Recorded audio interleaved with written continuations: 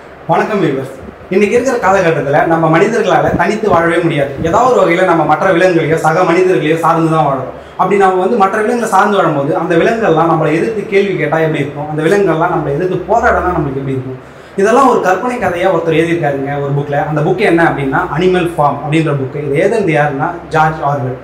இவர் எதுக்கு இந்த புக்கை எழுதினார், அப்படி ஏன் எழுதினார், எப்போ எழுதினார் அப்படின்னா ஒரு 1945 இந்த புக்கை எழுதினார். அப்போ நடந்த ஒரு அரசியல் சூழ்நிலையை பொறுத்து அதை இன்டெரக்டாக குறிக்கிறதுக்காக தான் இந்த புக்கவே அவர் எழுதினார்.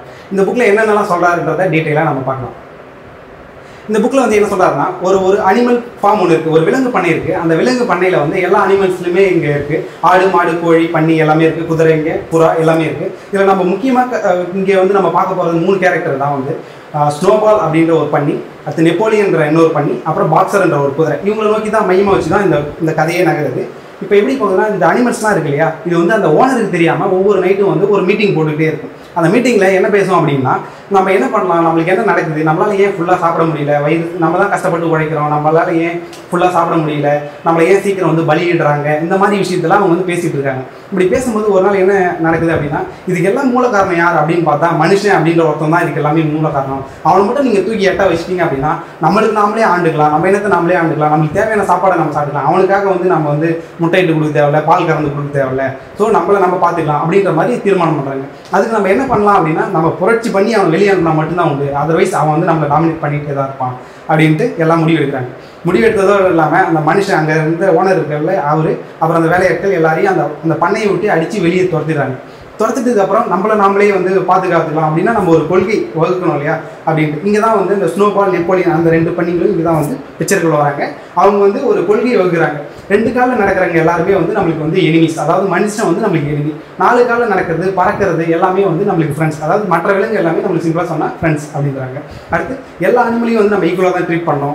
அனிமல்ஸ் யாரும் ட்ரிங்க்ஸ் பண்ணக்கூடாது, துன்புறுத்தக்கூடாது, அந்த ஸ்லேவரி அப்புறம் அந்த பலியிடுறாங்களா அதெல்லாம் எதுவும் இருக்கக்கூடாது அப்படின்ற ஒரு பொதுவான கொள்கையை வகுத்துட்டு கொஞ்சம் கொஞ்சமாக அடுத்த கட்டத்துக்கு நகர்றாங்க.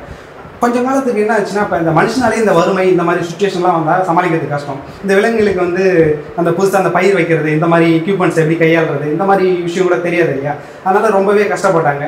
அப்போ கஷ்டப்படும் போது என்ன பண்ணலாம் அப்படின்னு யோசிச்சு, சரி எல்லாருமே ரொம்ப ஹார்ட் ஒர்க் பண்ணலாம், கஷ்டப்பட்டு உழைக்கலாம், நம்மளுக்கு தேவையான ஃபுட்டை நம்ம ஜென்ரேட் பண்ணலாம், புதுசாக என்ன பயிர் வைக்கலாமோ அதெல்லாம் வைக்கலாம் அப்படின்லாம் யோசிக்கிறாங்க.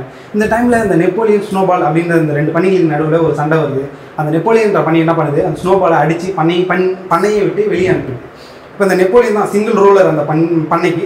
அந்த நெப்போலியன் சொல்கிற கேட்டு தான் அந்த பண்ணையில் இருக்கிற மற்ற விலங்குகள் எல்லாமே வேலை செய்யணும். இப்படியானால என்னன்னா யாருமே எதிர்த்து பேச முடியல. சிங்கிள் ரூலர் வந்தாலே என்ன நடக்கும் அப்படின்றது தான் அங்கே நடந்துச்சு. அவரால் யாருமே எதிர்த்து பேச முடியல. யார் எதிர்த்து போட்டாலும் அவரை எதிர்த்து பேசினாலுமே ஒரு பனிஷ்மெண்ட் இந்த மாதிரி தான் போயிட்டு இருந்துச்சு. அப்போ இந்த நெப்போலியன் பண்ணி என்ன சொல்லிச்சு, சரி நம்மளுக்கு சாப்பாடுக்கு ரொம்ப கஷ்டமாக இருக்குது இல்லையா, நம்ம மனுஷங்க கூட ஒரு ட்ரேடிங் வச்சுக்கலாம், நம்ம முட்டையெல்லாம் அவங்ககிட்ட வைக்கலாம், அது பதில் ஏதாவது ஒரு ஐட்டம் அவங்ககிட்ட வாங்கிக்கலாம் நம்ம சாப்பாட்டுக்கு அப்படின்னு சொல்லி. மற்ற விலங்குகளுக்கு ஒரு கன்ஃபியூஷனாகவே இருந்துச்சு. ஏன்னா மனுஷன்றவனே நம்மளுக்கு எதிரி தானே, அவங்ககிட்ட போய் ஏன் ட்ரேடிங் அப்படின்ற மாதிரி கேட்டுட்டாங்க. இருந்தாலும் எதிர்த்து பேச முடியல, கேட்டவங்களும் பனிஷ்மெண்ட் கிடச்சிது. அதனால் யாரும் அமைதியாக இருந்தாங்க. இவங்க ட்ரேடிங்கும் கொஞ்சம் கொஞ்சமாக நடந்துட்டு இருந்துச்சு. அதுக்கப்புறம் இந்த ட்ரேடிங்கை மீட் பண்ணோம் இல்லையா, இத்தனை முட்டை அவனுக்கு கொடுக்கணும்னு நம்ம சொல்லிட்டோம்னா அத்தனை முட்டை கொடுத்தா அவங்க மனுஷனுக்கு. அதை மீட் பண்ணுறதுக்காக யாரெல்லாம் உழைக்கலையோ அவங்களெல்லாம் எடுத்து கொண்டுட்டாங்க, பலி எடுத்துச்சு அந்த நெப்போலியன் பண்ணி. ஸோ இப்போ 2 திங்ஸ் வயலேட் ஆகிடுச்சு. அனிமலை நம்மளே பலியிடுறாங்க அப்படின்றது ஒன்றும், அடுத்து மனுஷன் கூட ட்ரேட் பண்ணுறாங்க அப்படின்றது ஒன்றும் நடக்க ஆரம்பிச்சு. சரி, இதனால் மற்ற அனிமல்ஸ் என்ன பண்ணுறதுன்னு தெரியாமல் இருந்தாங்க. இந்த இடத்துல தான் நம்ம 3வது ஒரு கேரக்டர் சொன்னோம் இல்லையா, பாக்ஸர். அவர் ரொம்ப கஷ்டப்பட்டு உழைக்கிற ஒரு குதிரை. அந்த தலைவர் என்ன சொல்கிறாரோ அதை கேட்டு ரொம்ப கடினமாக உழைக்கிற குதிரை. கடினமாக அந்த நெப்போலியனுக்கு லாயலாகவும் இருந்தார். அவருக்கு ஒரு நாள் உடம்பு சரியில்லாமல் அடிபட்டுருச்சு.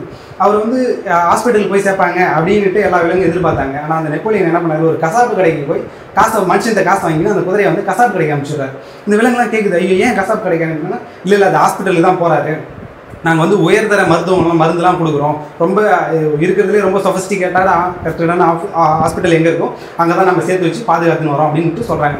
ஒரு 3 நாள் கழிச்சு இந்த நியூஸ் சொல்கிறாங்க, நம்ம எவ்வளோ ட்ரை பண்ணோம், எவ்வளோ பணம் செலவு பண்ணோம், பட் அன்ஃபார்ச்சுனேட்லி அந்த பாக்ஸர் குதிரையை நம்மளால் காப்பாற்ற முடியல, செத்துட்டாரு அப்படின்ற ஒரு பொய்யை பரப்பி விடுறாங்க. பட் உண்மையாகவே என்ன நினச்சுன்னா, கசாப்பு கடையில் அப்பயே போட்டு தள்ளிட்டாங்க அந்த குதிரையை. அதுக்கடுத்து என்ன பண்ணுச்சுங்க, இந்த நெப்போலியன் பண்ணியிருக்கல அதோட மற்ற பணிகள்லாம் சேர்ந்து 2 காலில் நடக்க ப்ராக்டிஸ் பண்ணுதுங்க.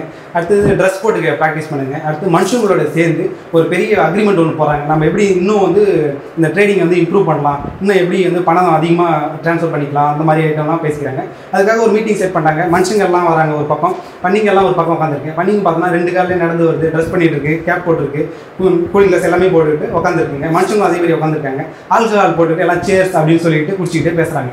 மற்ற அனிமல்ஸ் இது தூரத்துலேருந்து பார்க்குது, என்னடா இது எல்லா திங்ஸுமே வயலேட் ஆகிடுச்சு, இதுங்க பார்த்தீங்கன்னா மனுஷங்க மாதிரியே தான் நடக்குது, மனுஷங்க மாதிரியே ட்ரிங்க்ஸ் பண்ணுது, எதுலாம் நம்ம பண்ணக்கூடாதுன்னு கொள்கையை வகுத்தோமோ அதிலே தானே இது கடைசியாக போய் நிற்குது. இப்போ நம்ம எதெல்லாம் எதிர்த்து ஒரு போராட்டம் பண்ணோம், புரட்சி பண்ணி இந்த அளவுக்கு வந்தோம், பட் அன்ஃபார்ச்சுனேட்லி எல்லாமே மாறி போய் இது அதே தொடக்கத்தில் தானே நம்ம வந்து நிற்கிறோம் அப்படின்னு நினச்சி எல்லாமே ஃபீல் பண்ணுது. மனுஷனையும் இந்த பண்ணியும் பார்த்து ரொம்ப மற்ற விலங்குலாம் ஃபீல் பண்ணிகிட்டு இருக்குங்க. இதை தான் அவர் வந்து இந்த கதையில் வந்து சொல்லியிருக்காரு. இதில் என்ன இன்டெரக்டாக எந்த அரசியல் நிகழ்வை அவர் குறிக்க விரும்புகிறாருன்னா, இப்போ வந்து ரஷ்யாவில் வந்து அவங்க அன்இக்வாலிட்டியை அதை வந்து கரெக்டாக ஆகணும் அப்படின்றதுக்காக லெனின் வந்தார், ஸ்டாலின் வந்தார், இருந்தாலுமே வந்து கார்ல் மார்க்ஸ் தத்துவம் வந்துச்சு. எப்படி இருந்தாலும் அங்கே வந்து புரட்சிகள் இது மாதிரிலாம் கடைசி வரைக்கும் நீதி கிடைக்கவே இல்லை இல்லையா. அந்த மாதிரி ஒரு சிங்கிள் ரூல் இருக்குது. அப்புறம் ஜெர்மனியில் ஹிட்லர் வந்தார்.